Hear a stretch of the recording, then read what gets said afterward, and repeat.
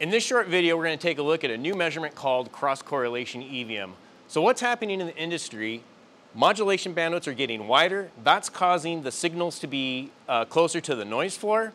Also, constellation diagrams are getting denser. We now have modulation orders up to 4,096 points, even higher. That creates really dense constellation points. Also causes high peak to average ratios. And to avoid clipping, we have to run the amplifiers, we have to back them off a little bit. That's also pushing the signal closer to the noise floor. That's a problem, and we'd like to be able to really measure the EVM under these much more challenging conditions. So the cross-correlation EVM measurement effectively removes the noise contribution from the analyzer, letting us see the true performance of our device under test. In this case, we're going to be looking at one of our signal generators here, the VXG, which is our flagship vector microwave signal generator. And with normal EVM measurements, we really can't determine, because the equipment's getting so good, what the true performance is of the source. It's being limited by the analyzer. But if we can remove the noise contribution from the analyzer, we'll really be able to see what the VXG can do. What we're going to do here is we're going to make measurements with the UXR, the UXA, and the VXT. We have a couple of our flagship products. The first one here, the UXR, we have two versions of that. The first one is 128 gigasample per second scope. The other one over here is a 256 gigasample per second scope. Now you might wonder, well, which one of those is going to give me the best measurement? So we got them both here. We're going to make those measurements so you can see firsthand which one does better. We'll also compare that to the UXA and then, as I mentioned, the VXT. All right, so let's take a look at our measurement setup for the first measurement that we're going to make here. We have the VXG, our flagship microwave vector source. We're going to use an 802.11be signal. Wireless LAN, which is a very popular communications format right now. We're going to make this measurement at 7 gigahertz and an amplitude of -10. I'm kind of pointing at channel 2, but really doing this on channel 1 here. Both channels are the same.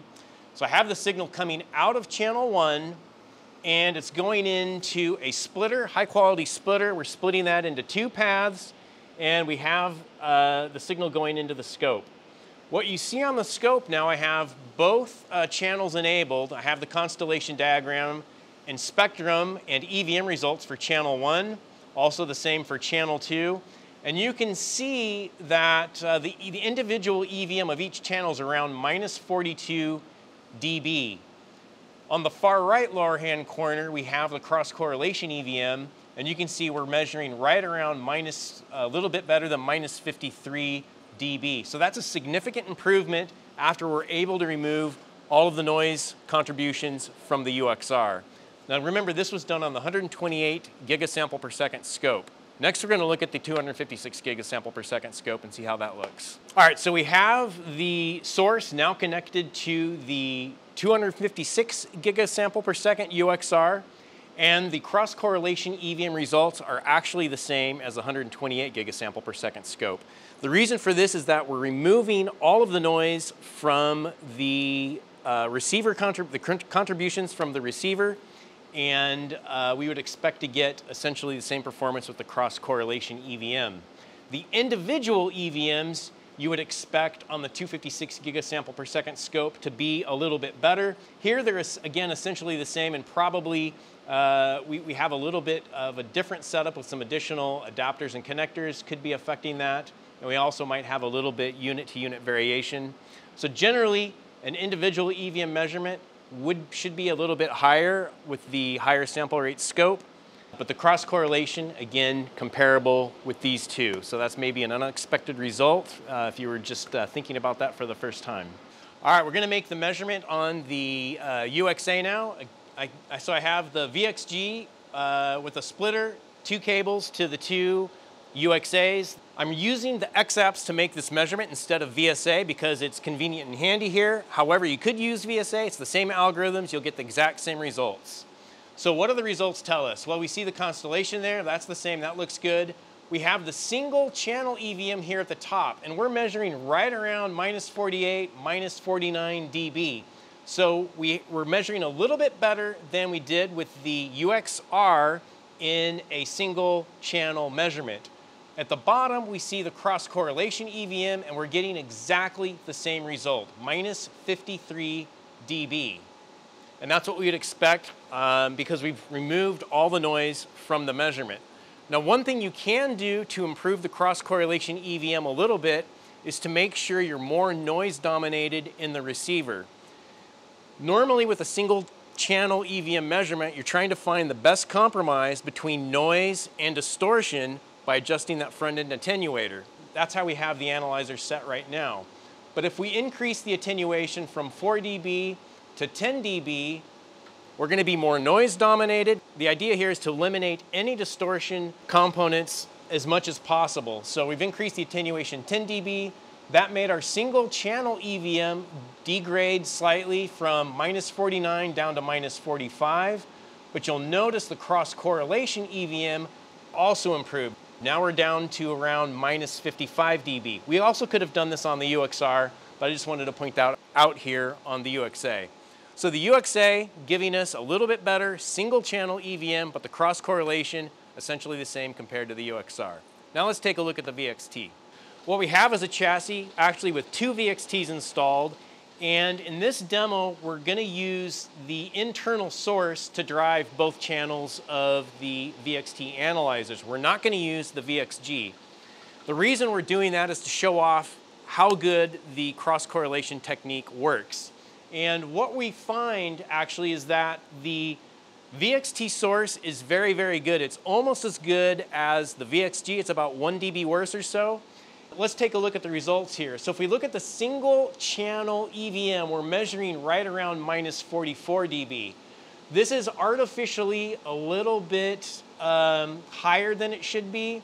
We should be measuring right around -48. The reason for this is we need to do an alignment. That takes about 20 minutes to do, and we don't want to take time to do it in this video. However, we would get -48 if we did that. Now we'll look at the cross-correlation EVM, and we're measuring right around -52 dB, which is about 1 dB worse than we saw with the UXR and the UXA using the VXG. So the VXT source performance is almost as good as the VXG. All right, in summary, we looked at 3 of our flagship products and measured the EVM using the cross-correlation technique.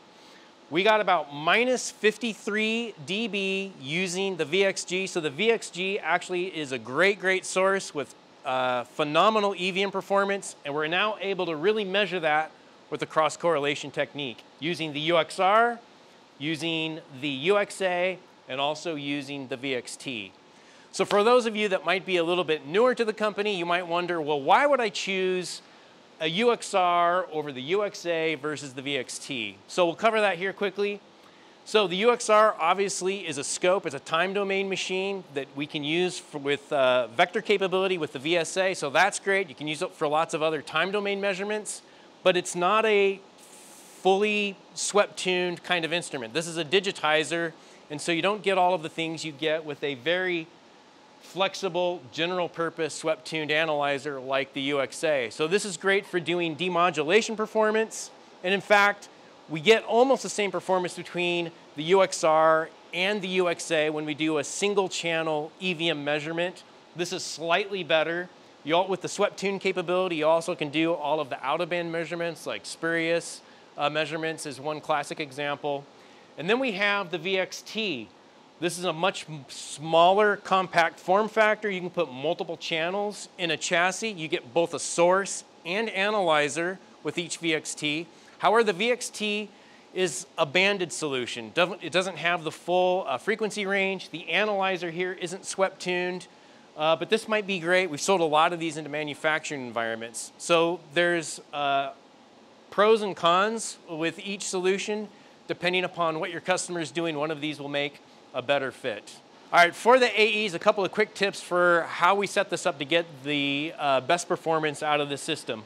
On the source, we did a couple of things. So the default runtime scaling is usually around 70%. We bumped that up to 90%. That's going to improve the EVM just a little bit. And then we went into the hardware optimization, and we set the override signal-to-noise ratio setting to 0 dB. So we're using the maximum amount of DAC headroom. And then we also set the optimization mode to 3. So those things are all contributing to getting us a little bit better EVM performance on the source. And then on the analyzer, the key thing was just really getting the attenuator set properly. For the single channel EVM measurement, you're kind of optimizing between distortion and noise. And for the cross correlation technique, you want to drive the analyzer a little less hard, so there's no distortion component, so that means adding in a little extra attenuation than you would normally. All right, special thanks to a few people for helping make this video become a reality. We have Goshan, one of our key R&D members. He's one of the key guys behind the cross-correlation EVM. Sam Kasano-san's been a big help, and of course, I borrowed some equipment from Mike Milheim over here to get all of this put together so you could see the EVM results across some of our key platforms. Thanks for watching.